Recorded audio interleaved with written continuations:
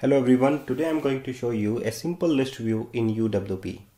So how to create a list view in UWP? So first of all, take a stack panel. As usual, you know very well because I was taking lots of video tutorial on the stack panels, because in every tutorial I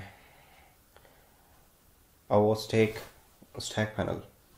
So with these properties like the margin, orientations and the padding and the backgrounds. So if you want to just create a list view on the basic of the strings types of items, you can do this. List view with the X name is LW1, that is list view 1, and the header of the list view is choose color and the color chooser. Okay, and also use selection changed. Selection change is an event. When we click on that event, when we change my selections, like the select number, select index number 1, select index number 2, then we get item from the list view by using this method x strings red string green. Okay, so we have some item in the list view, that is the string type of item. So RGB colors, green, red, green and blue.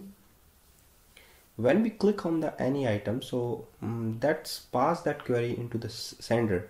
So object sender, here we have sender is a list view.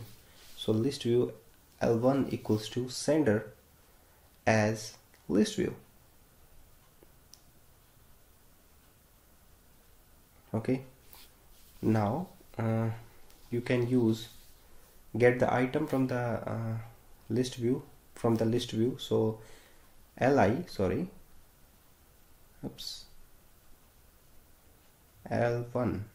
dot selected item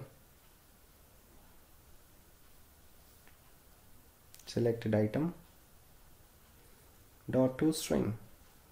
Okay, now the selected item display on the message box. So message dialog is a class DLG, that is dialog. I want to show that selected item in the on the message dialog. So you can use a message dialog DLG equals to new message dialog with the selected item, or you can say selected color, that is selected. So you can get the item by using this method. Resolve these usings windows.ui.controls. Okay, DLG dot shows asynchronously, where you put asynchronous method must to use await keywords, and if you use await keywords must with the async keywords.